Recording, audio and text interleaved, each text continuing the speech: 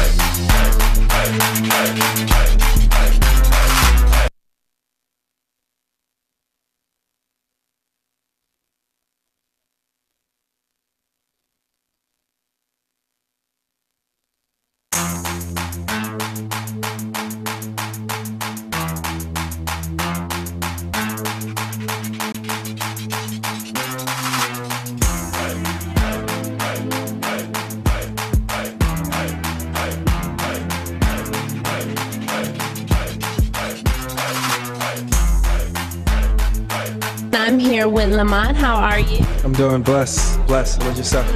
Yes. So we're here at the Merge U. Can you tell us a little bit about what Merge U is? Yeah, absolutely. So the purpose of Merge U is to basically bring together faith and entertainment and to provide a entity for people who want to get into the business and aspirants to have that opportunity to be able to connect with people inside the business and to also be able to provide resources to help them get along the way. And so whether that's networking, connections, but also giving them a spiritual foundation to make it in Hollywood. So that's the whole purpose of Merge U. We're merging it all together. Merging. I get that. So you offer a networking session. I've seen a lot of people that asking a lot of nice, really good questions to the people that are here. How did you pick your panel? Okay. Well, okay, so we wanted to have a panel that was diverse. And we wanted a panel that actually gave people substance. So meaning that, like, we know there's a lot of people that if you're a producer or director, you want to get your script sold, or you want to shop a show, or if you are a musician, you want to get to that hit producer or to the label. And so our thing was that we wanted to bring people who could actually get you to the next level. And we've done big panels before, but when God gave me the vision for this, it was like, how can you take the people off of the stage and literally give people that direct contact? And that was our purpose of how we kind of selected the people we use, and then looking at our network and relationships and things like that. I'm here with casting agent Robbie Reed. How are you? I'm good. How are you? I'm good. So what brought you here to link up with the Merge U? Well, I'm part of Merge U. I'm part of the Merge Summit. I'm co-founder and co-chair with Holly. Okay. Yes. Okay, so what experiences have people been sharing with you? What do they really want to get out of when they come here and they talk with you? What are one of the main questions they ask? They have a lot of questions, you know, a lot of what do I do in the room? What are some of your pet peeves? What is okay? What should my headshots look like? Should I memorize the lines? Should I hold the paper in my hand? How can I find a good agent? There's, you know, lots of questions like that. Do you have any classes that you help with casting? I don't. But I have classes that I recommend of teachers, you know, and instructors, directors that I like. How are you? I'm well. How are you? I'm good. We've been here and enjoying everything on the networking. What were some of your visions when putting this together? I think for me, Merge is really about empowering believers to network, to kind of connect with other believers, and mainly to connect with influencers so that their gift and their vision gets out there. So tonight, which was put together by Lamont and his team, was the first step to continuing the education of the Merge and allowing people that are interested in getting into the business to have access consistently. What was the common question that people asked you when they were sitting down? Because they got to sit firsthand. It's not like it was, raise your hand and you're in a big room of 80 people. I mean, this is very up close and personal. You got a lot of questions that were straightforward. What was one of the main questions that was asked? I think one of the main questions were, how do you get into the network? How do you pitch your project? How do you get an agent? How can I learn how to sell content? I think getting in the door and getting past that, green light, or let me say getting past the red light was really the consensus tonight. And so what are some of the future events you have for Merge You? I know there are some symposiums planned. I heard you mention other states. What are some of the upcoming events that you have for Merge You? We're doing Merge Baltimore, which is a symposium. That's the symposium series, which are one-day masterclass sessions in different markets. And then, of course, the Merge You will continue creating roundtables like this throughout the year to continue the learning, access. Yes. Mm-hmm. How did you get involved with the Merge You symposium? A good friend of mine, Lamont Leak. Shout out to Lamont. Everybody keeps mentioning Lamont's name. He's the man of the hour. Yeah, did I say his last name? Is it Leak? Lamont Leak. Anyway, Lamont, my homeboy from Detroit. I'm from Detroit. We went to the same high school, not at the same time. But he reached out and told me about it, and I happened to be here and available, and I was delighted to come out and take part. So I saw a lot of people get to ask you questions up close and personal from your experiences in the business. What was one of the main questions that you heard a lot tonight that they wanted to know when they got to sit down and talk to you? A few of the main questions were centered around representation and how to handle rejection in the industry. And I spoke to representation. There are a number of things you can do.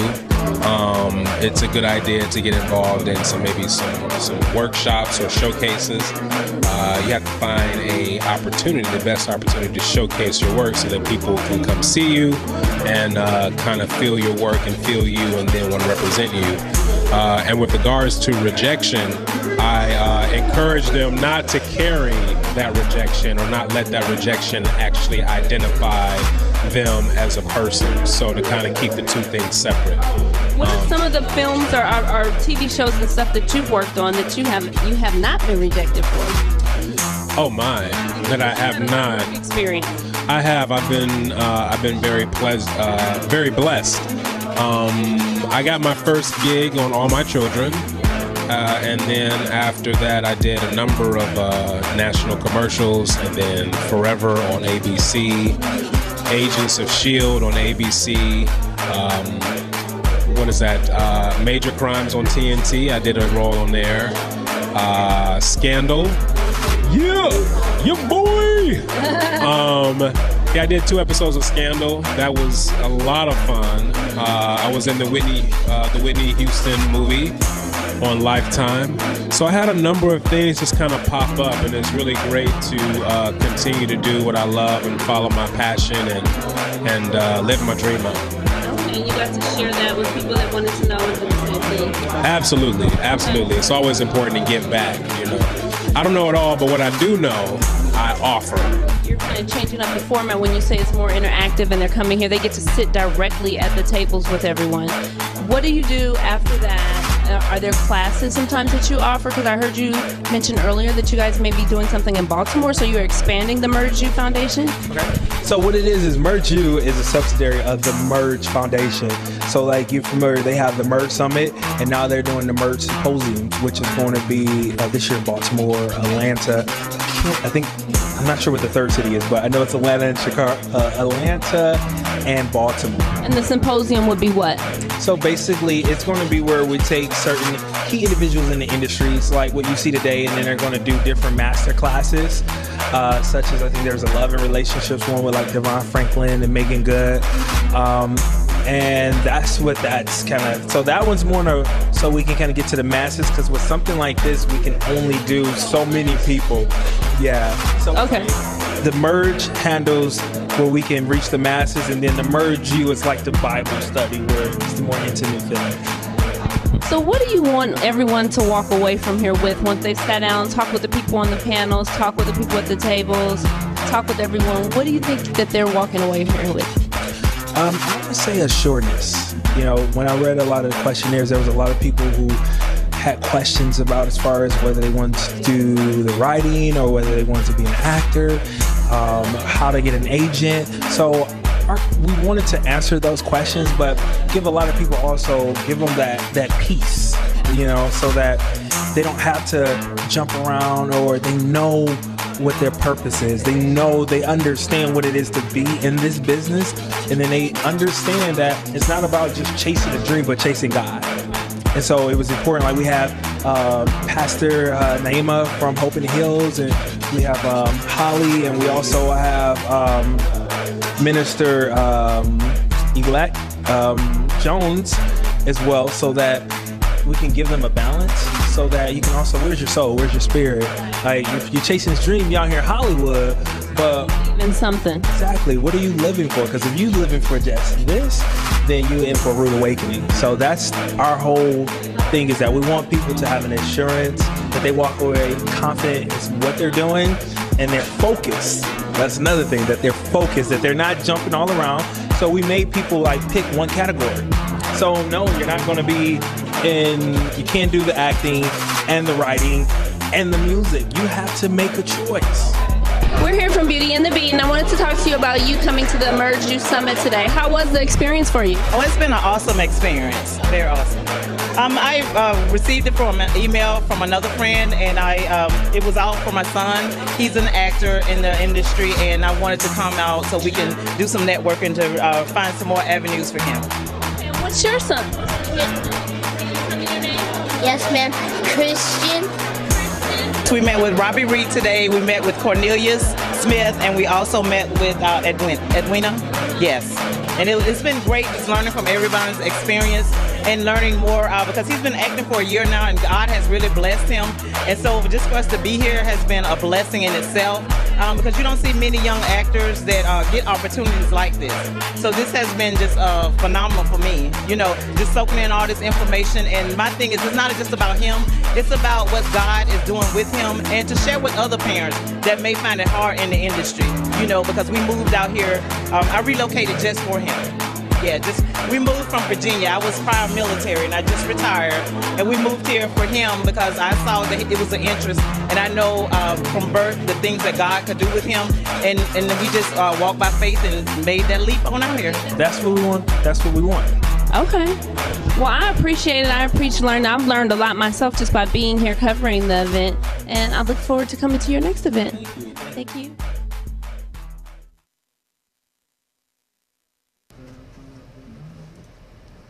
No. Are you making, I don't like that. Hi. What's going on? Beauty and the Beat Radio. We on live? Okay, so we're talking about some trending topics here a little late. We're doing it out of order today because we can. We're going to talk about London Fashion Week. So Jimmy Choo is entering into the sporting category where they had some men's wear, a men's suit line launch, and they had Jimmy Choo all over in the sporting lab under the skateboards. Look at that. That looks fun. Only in London, huh? That looks good. They had them on BMX bikes, and then they were in their suits, and they were in their Jimmy Choo tennis shoes. And it's a sporting event. So it's like high fashion couture suits, but they're on the skateboard. So it kind of gets into another genre a little bit. Rock, what you do this weekend? I was sick. Why? Huh? Why were you sick? I actually did a concert too. Where? Over at the Huntington Beach Library. What kind of concert?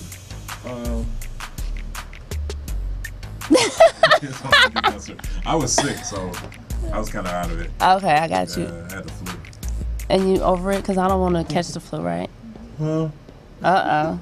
Okay. I can't promise anything. Oh, okay. Well, I won't get too close. So I want to start by congratulating the Warriors who shut down the finals last night and won for the championship. Did you watch it? No. You don't watch it? it? So you just got automatically better today? I've been moving too, so it's like I'm trying to move and I'm sick. I was throwing up. I mean, I was sick. So yeah, I'm here for your show though. So. Oh, I appreciate that. So we were going to talk about a couple of trending topics, and one of them would be, well, last week we talked about transgenders, and with Caitlyn Jenner or what have you, and this week we have transracial a little bit with the Rachel. Did you hear about that for the NAACP president in Seattle? Yes. So she says she most identifies with being Black, not so much African American, but just most identified. But she decided to step down. I think they went out of proportion with it because, like, I feel like that she does have Black in her background, though. Her great-grandfather is Black.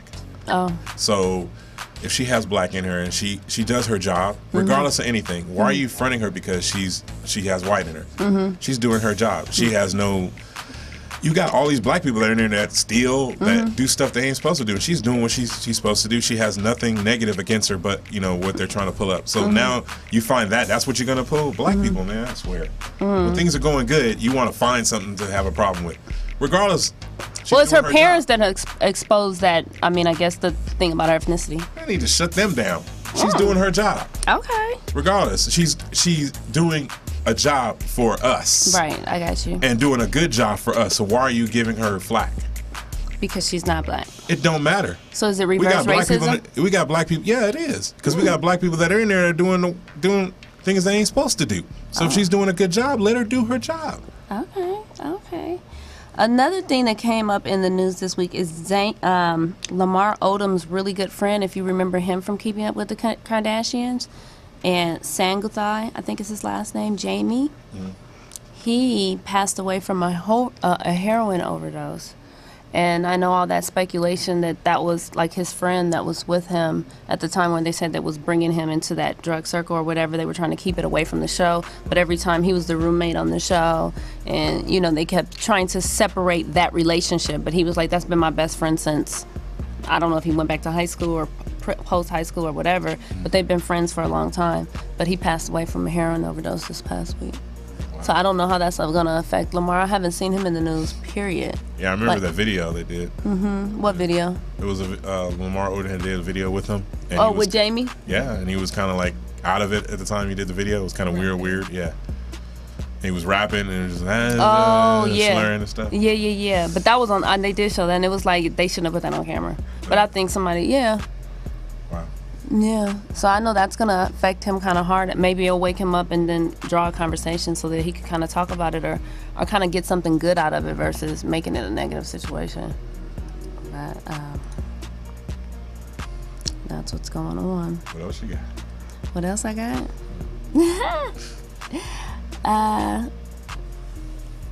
Tim McGraw. That's other than inspection. What's up with Tim McGraw? He's surprising a veteran on every stop in his 2015 tour with a mortgage-free home. Wow. I need that right there. And you're a veteran. Yeah, I need that right there. So when Tim McGraw comes to your city, I don't think anybody goes to my city. Well, he might. Well, I do live in the country. They might come out. There's like cowboys out there. It is? Yeah, Riverside. Horses and cows out there. Oh, and a lot of factories. Yeah. They say you have more smog in Riverside. Inland Empire. Inland Empire, period. Yeah. Oh, okay. Because it's like in a closed-in area. There's mountains all around it, so I think that's why. Smog gets in there and don't go down. Well, let's get into our one-on-one video that we have with Harmony. We're going to tease that. The full video we're going to launch later, but we just want to tease you with some of that. All right. Here we go. Okay.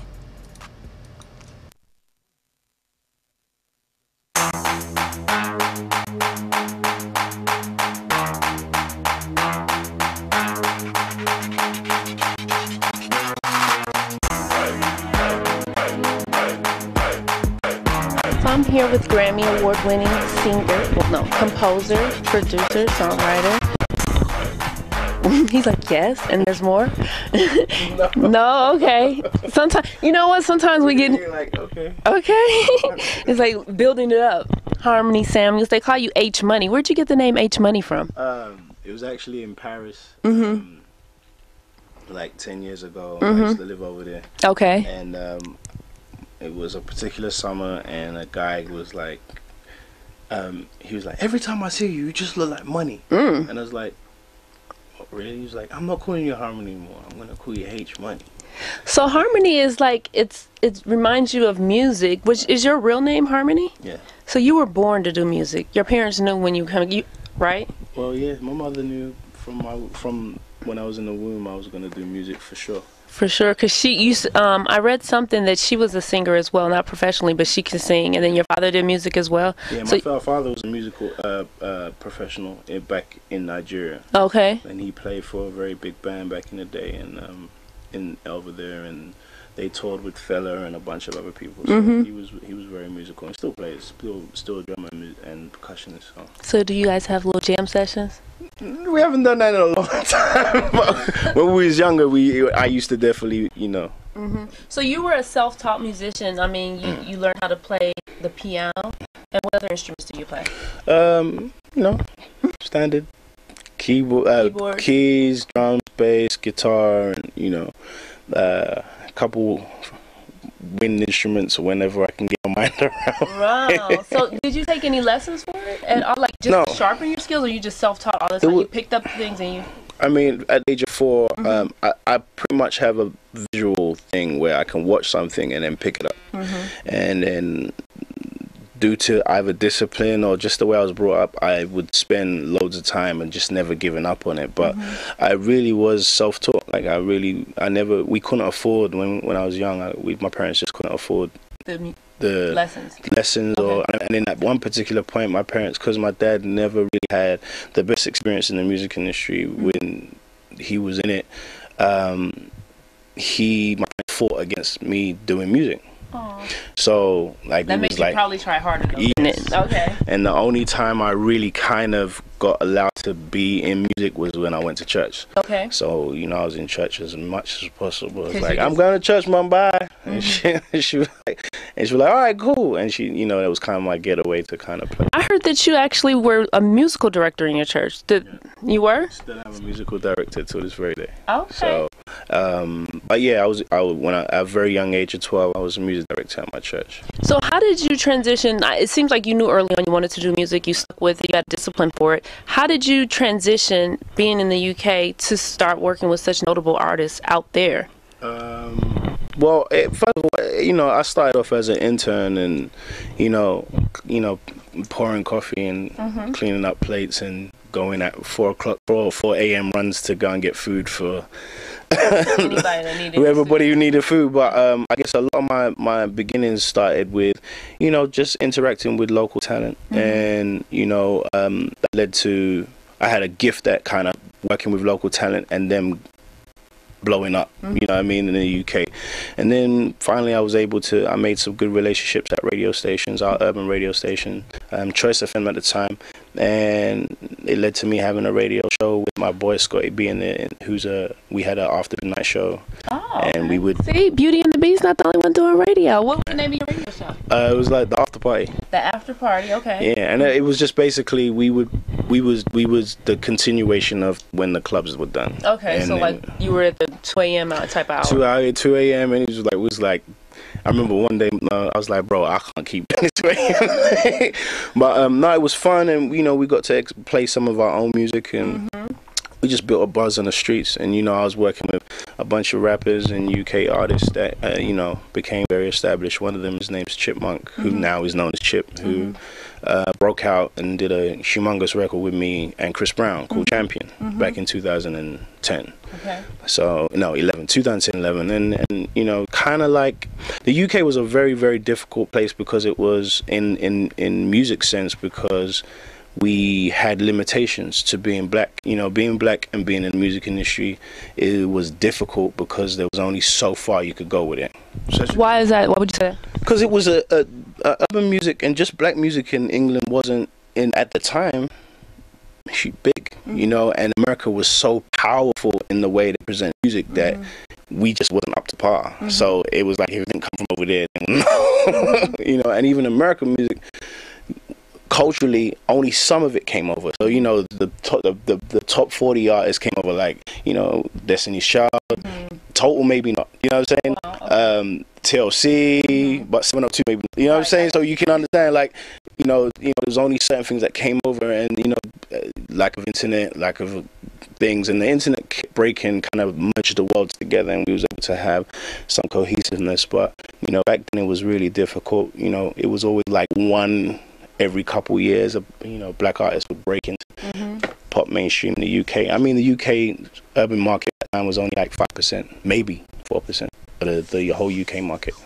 What type of music do you like work with best? Like, because you have a range of talent. You work with hip hop artists in the UK as well as here. Then, I mean, one of my favorite songs, Fantasia, you worked on her album. I mean, right now you've worked with what, Sierra? Who are some of the artists that you work with that you can? So many. Chris Brown was kind of like my first breakout artist in the US. My first placement, like when I got to LA, was Maroon 5 on Hands All Over. This song called No Curtain Call, and I mean, I work on every platform from pop to country. You know, movie scoring. Like, I have no limitations, because for me, music was always kind of like my outlet. You know what I mean? Like, I had a very strange upbringing, so my only outlet in music was music. The only outlet I had was music, so I would put all I felt into music. I would put everything I experienced into music, and I never, because I could play, I never felt like, oh, if I heard something, I have this gift where I can just listen to something and play it back, and people are like, how do you do that? I'm like, I don't know. It's like I could just see numbers and colors, and I can understand exactly what it is. So how did you get introduced to Rodney Jerkins, or how did Rodney Jerkins get in touch with you? Because I heard that was like a big changing point of you moving from the UK to Los Angeles. What was that experience? That experience was crazy, because that was me knowing that God really had plans for me to be successful, because I didn't go looking for Rodney. In fact, that year, someone had said, would you sign to a producer? I was like, hell no, I would never sign to a producer, because I'm a music producer. Why would I do that? It's crazy. And lo and behold, I signed to produce. But he was in a very, very important meeting, and my music was being played in the door next to him. And he said, every time he tells me the story, I laugh, because I think, really? Like, he said he would be distracted, because he'd be like, who's pounding this record?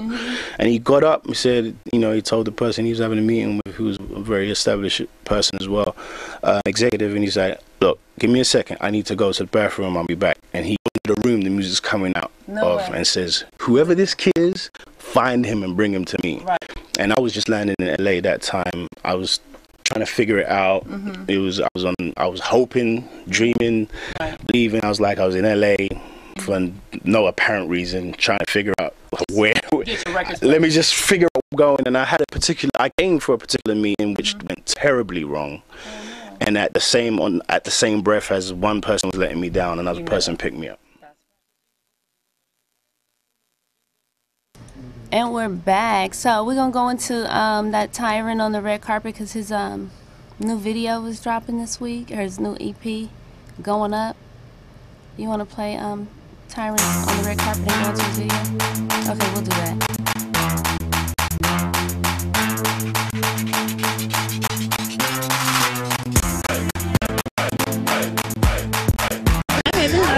How you doing? I'm good. I see you. How did you get involved with Music Comedy? Well, my PR, you know what I'm saying, found out about it and let me know about it. And when I heard about it, I was down to do it. I was like, of course I want to be with that. Of course I want to come support, of course. So you just did a performance at Power 106 this what? A couple of days ago. Yeah. It was amazing. It was cool. It was actually a great accomplishment. You know what I'm saying? He come from the Bay. You know, this artist out there, like it's kind of like we stuck in our own little world. You know what I'm saying? So me just coming out of that, you know what I'm saying, it's just amazing. You know what I'm saying? You live out here now, or are you still in the Bay? No, I'm still in the Bay. Most definitely. You're performing tonight, right? Performance tonight. Okay. Yeah, impression. Okay. What do platforms like Musicology mean to you?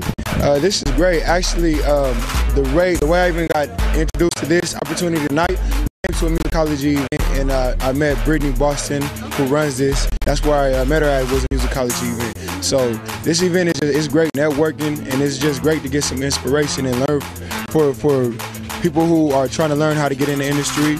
You know, you get some insight from people who are in the industry and trying to come up themselves. So, and you get to meet a lot of executives yourself. Definitely. So things like this are monumental to anybody from whatever platform you're trying to break into, whether it's on the entertainment side or the executive side. And for me, anytime somebody feels that I might have some perspective that's valuable to them, I appreciate opportunities like this to share it. What brings you out tonight? Well, I did musicology earlier this year, and I'm just a big fan of what they're all about, and I support Brittany and everything that she's doing. So what do platforms like this, when you're speaking, what kind of advice do you like to give the people there? Because there's so many people that are just wondering, like, what can they get from the executives or the people on the panel, being that you spoke on a panel before? I really try to give them information and insight on the mental aspect of getting through the business. Because there's a technical aspect that you can get from online and, you know, various resources, but the mental aspect is the hardest thing to get through in the music business. The ups and downs, the broken promises, but staying focused on your dream, you know? Is that what a lot of the questions are that people ask you?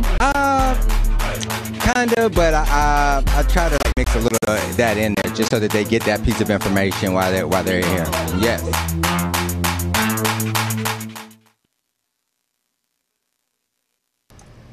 And we're back, so we're gonna go into some new music, and then we're gonna no new music.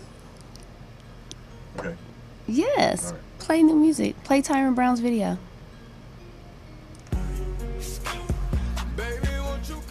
You got a new music coming up. Okay, so that's it.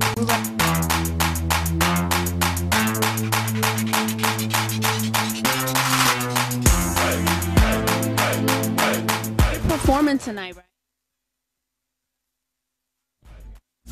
When I shoot, swear I won't miss.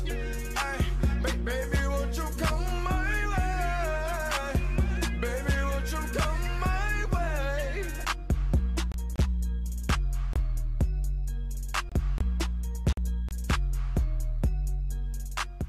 It's just great to get some inspiration and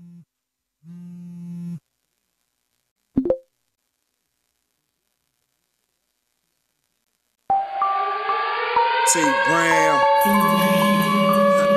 Yeah. What do you do there? Gino. Yeah. The young nigga all of the chicks be on. Opposite of commitment, just call me Mr. Wrong. Play me in the club, the hoes be like, this my song. Then they come up to me like, what type of shit you on? Ha, baby girl, you wanna find out? Bring your pretty ass over here, we finna ride out. Gon' have a after party back in my house, and then we gon' get it in. After that, I'm out, cause I'm headed for success. Take your shit to the next level, cause I'm blessed. The swag that had the bad ones ready to undress, and I ain't saying I'm the best, I'm just better than the rest.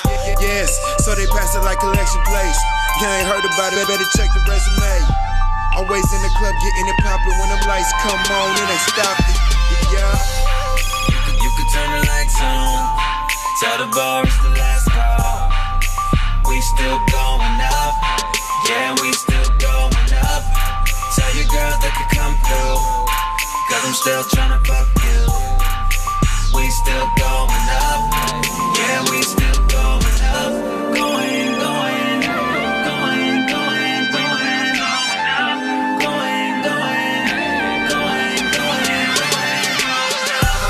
The young nigga that's on that other shit. I drive the ladies crazy, they can't get enough of this. You know how many of them begging me to run up in them, trying to convince me that you different from these other women. But little mama, stop that. Sitting at my table trying to show me you could pop that. On the same page, baby, throw a couple shots back. You ain't gonna win the award, little mama, do not ask. But if you ain't a freak, then I'ma teach you. When I eat you, I'ma have you screaming Jesus like a preacher. But then I gotta leave you, baby, it was nice to meet you. Niggas hating on my ballin' cause they sitting by the bleachers. Back to me and you though.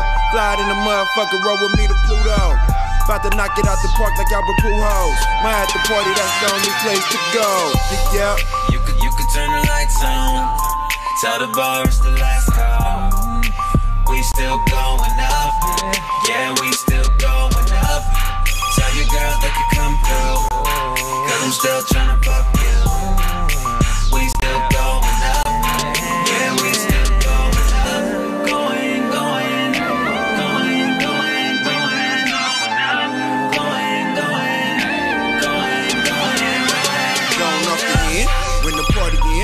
Y'all know this when the real function begins. I'm saying we can get it in, we can get it in. We can get it in, we can get it in. Come on, you know the business, baby, don't pretend. Tryna roll with you and your friends. I'm saying we can get it in, we can get it in. We can get it in, we can get it in. Yeah. You could turn the lights on. Tell the bar it's the last call. We still going up. Yeah, we still going up. Tell your girls they can come through. Cause I'm still tryna fuck you. We still